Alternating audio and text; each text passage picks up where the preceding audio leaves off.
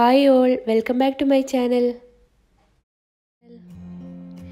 ഇന്ന് button mushroom വെച്ചിട്ട് തോരൻ എങ്ങനെ ഉണ്ടാക്കുന്നതെന്ന് നോക്കാം. മഷ്റൂമിൻ്റെ സ്കിന്ന് പീൽ ചെയ്യുന്നത് പലർക്കും അറിയില്ല, അപ്പോൾ അതും കൂടെ ജസ്റ്റ് ഒന്ന് കാണിക്കാമെന്ന് വിചാരിച്ചു.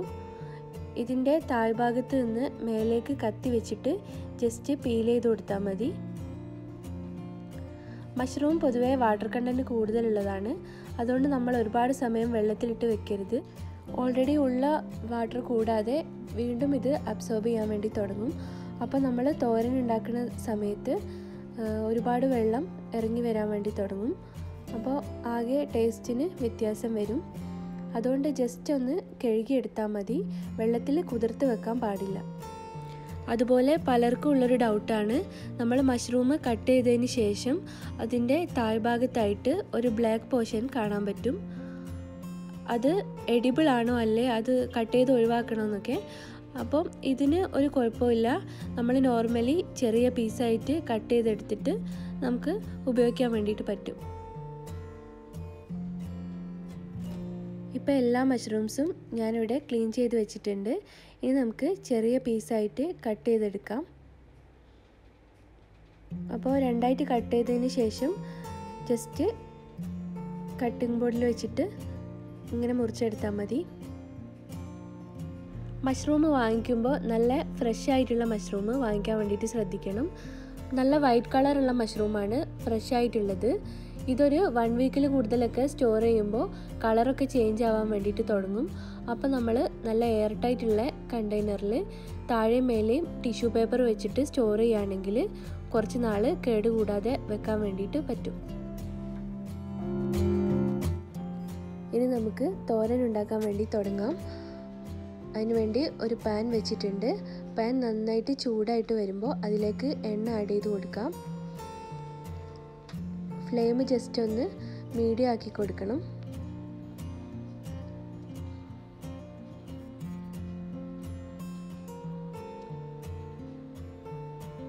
ഇപ്പോൾ എണ്ണ നന്നായിട്ട് ചൂടായിട്ട് വന്നിട്ടുണ്ട്. ഇനി കടുക് കൂടി ആഡ് ചെയ്ത് കൊടുക്കാം.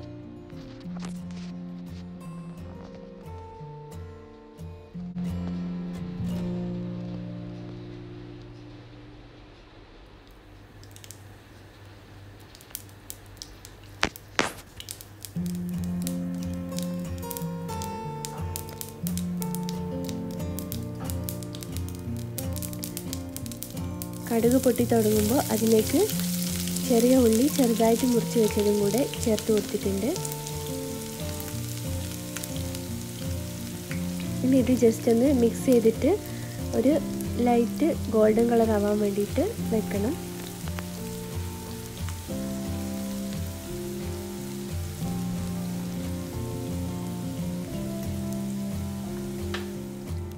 ഇപ്പോൾ കളറൊക്കെ ചേഞ്ച് ആയിട്ട് വന്നിട്ടുണ്ട്. അപ്പോൾ പച്ചമുളകും കൂടെ ചേർത്തിട്ട് നല്ലോണം മിക്സാക്കി കൊടുക്കണം. പച്ചമുളക് വലിയ പീസായിട്ട് ആഡ് ചെയ്യുകയാണെങ്കിൽ നമുക്ക് കുട്ടികൾക്കൊക്കെ കൊടുക്കുന്ന സമയത്ത് എരിവ് കൂടുതലാണെങ്കിൽ ജസ്റ്റ് എടുത്ത് ഒഴിവാക്കാൻ വേണ്ടിയിട്ട് പറ്റും. ഇനി ഇതിലേക്ക് നമ്മൾ മുറിച്ച് വെച്ച മഷ്റൂമും കൂടെ ആഡ് ചെയ്ത് കൊടുക്കുക.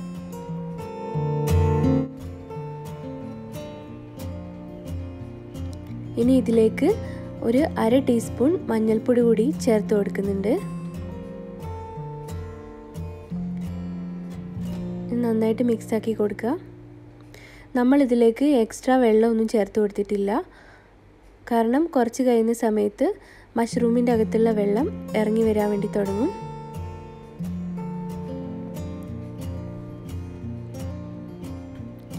ഈ ടൈമിൽ തോരനിലേക്ക് ആവശ്യമായിട്ടുള്ള ഉപ്പ് ചേർത്ത് കൊടുക്കണം.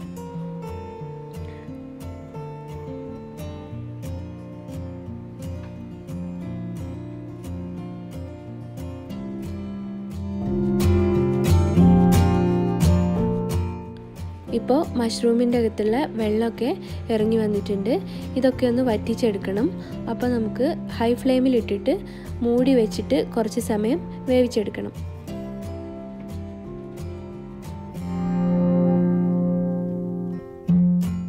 ഒരു 1/4 ടീസ്പൂൺ കുരുമുളക് പൊടി കൂടി ചേർത്ത് കൊടുത്തിട്ടുണ്ട്.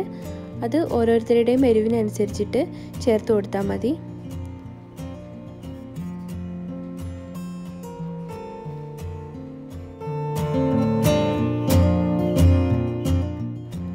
ഇപ്പോൾ തോരനിലുള്ള വെള്ളമൊക്കെ നന്നായിട്ട് വറ്റി വന്നിട്ടുണ്ട്.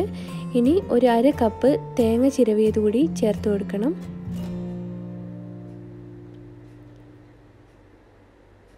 മഷ്റൂം നന്നായിട്ട് കുക്കായിട്ട് വന്നിട്ടുണ്ട്.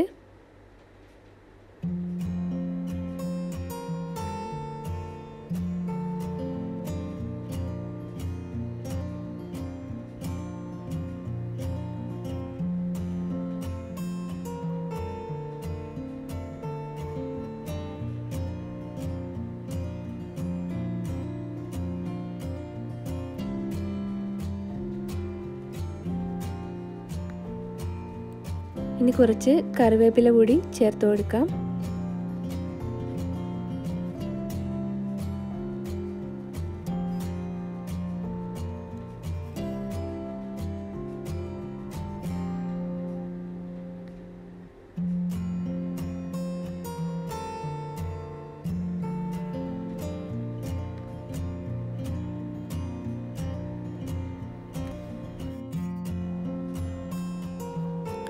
ഇനി ഒരു 1/4 ടീസ്പൂൺ ഗരം മസാല കൂടി ചേർത്ത് കൊടുക്കണം.